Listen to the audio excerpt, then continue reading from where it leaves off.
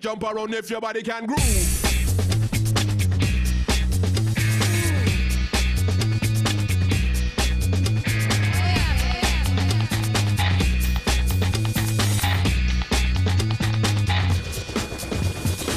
When the Smart Moves initiative was first announced, like many schools, we did have some concerns about our capacity to timetable this new initiative into our already crowded weekly classroom schedules. We explored all our options to incorporate other key learning areas into physical activities, and at the end of the day we were able to identify the First Steps Maths program which our staff had undertaken training in. The program really blended well with physical activities, and we were able to get kids out of the classroom and into physical activity learning settings, not only undertaking the physical side of things but also continuing with some of their maths studies. The program really worked well because the student engagement was high and our teachers were learning new direct teaching skills which were beyond the traditional classroom. I hope this film will give you some ideas to make Smart Moves work for your school. You like that?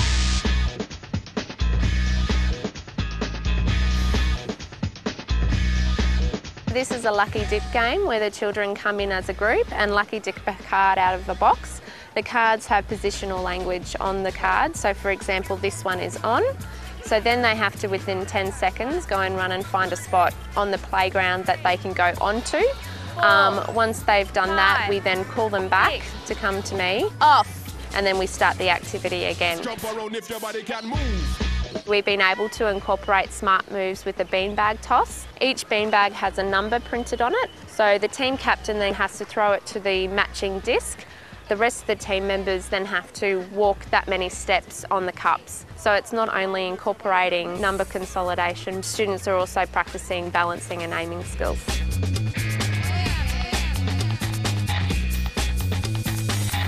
Who runs if I call it even? Even numbers. The children get a number, and we've been exploring odds and evens in the classroom, so they know that if the number ends in a 2, 4, 6 or an 8, it's an even number. If not, it's an odd number. So we're bringing that math element into it. Let's go even. I choose 2 children to be the taggers. They're responsible for tagging the children as they run across. If they get tagged, then they have to stand on the spot, and they're responsible for tagging the other children.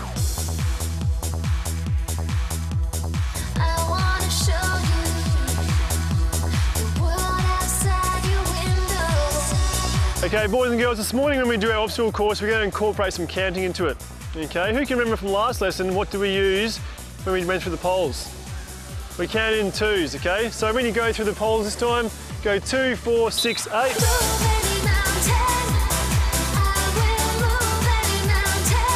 When we get to the hurdles, what are we going to count in? 5s.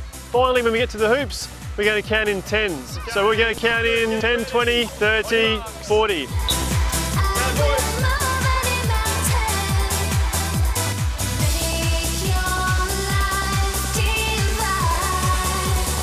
Remember, run up to the hoop, pick up your card, work out what the number is, call it out nice and loudly, run back, put it on the stepping stone, and then the next person goes. Go! That's it, good job, Jenny. The subvertising relay is a really good activity because you can assess whether the children that are still at the additive phase, where they're counting in 1s, and those who have moved on to the multiplicative stage, where they're counting in groups. It's not really so much about the activity as having active minds and active bodies. Okay, guys, remember with the 10-pin bowling, you have to record how many out of 10 that you knock over, what the decimal fraction is. Okay, Taputi, you just made a strike. How many are down?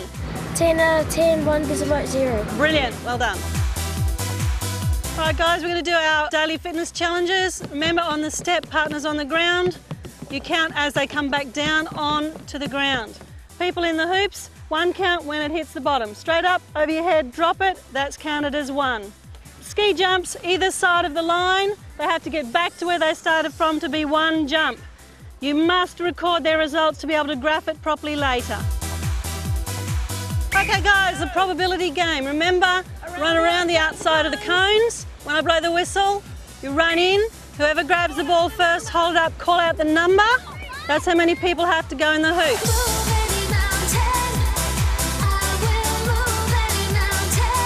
Obviously the aim of the game is to kick that ball as far as you possibly can, guys. You can either score 25 points from the yellow Score 55 points from the blue sign or 95 points from the red sign. Obviously, the further you kick it, the further you can run. Once you get back, graph those results onto your worksheet. Make sure it's nice and neat. Make sure you use your ruler as well.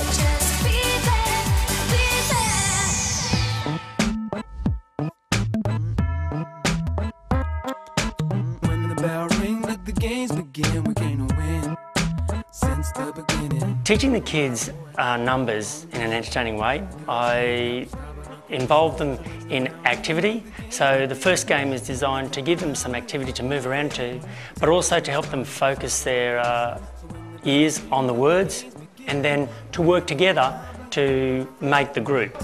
Go! Go! Let the games begin. Let the games begin.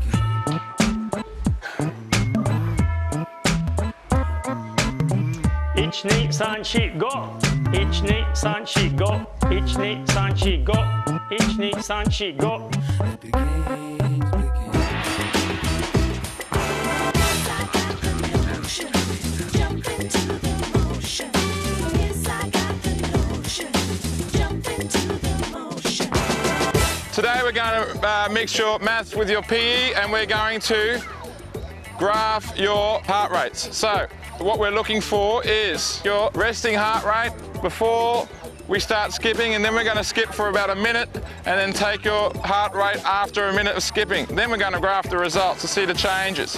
Remember your scores, and we're starting now. Yes, I got the notion.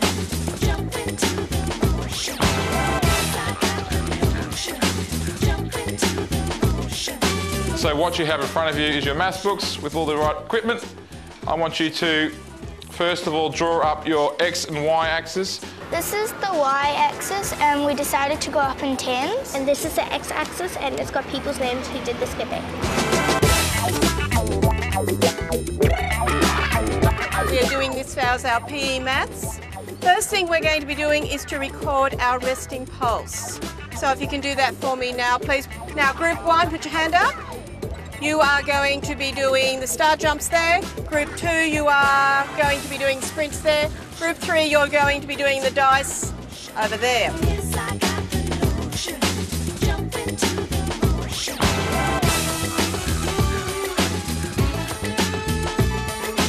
When we graph the number of star jumps we do, for example, what do we expect to see over a week or 2 weeks of recordings? The lower your pulse rate, it should indicate that you are that much fitter. You've got the strength, you've got the will, you've got the heart, you've got the skill.